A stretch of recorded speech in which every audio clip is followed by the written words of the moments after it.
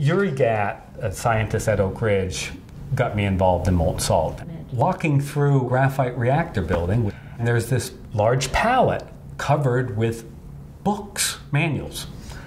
And we kind of stopped. It was kind of in the way of our path. And there was Uri was there. He goes, "Oh, they didn't tell me again." And I just reached down, picked them up. They were all big, thick documents on the molten salt reactor.